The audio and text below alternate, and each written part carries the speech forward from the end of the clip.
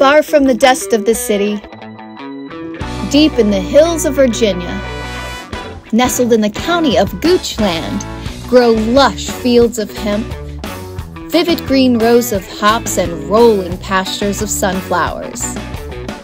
Overlooking this fairy tale scene sits a bright white barn, and inside it is the powerhouse behind the dream. And her name is Lisa, and Lickinghole Creek is her creation. Lisa works on the farm, brews beer, and spreads her sunshine all over the place. But it's the light you don't see that really matters the most. The future, according to Lisa, looks like hemp instead of plastic. Clean water from her brewery all the way to 9 Mile Village, Jamaica. The soundtrack of her life sounds like reggae with a twist of newgrass.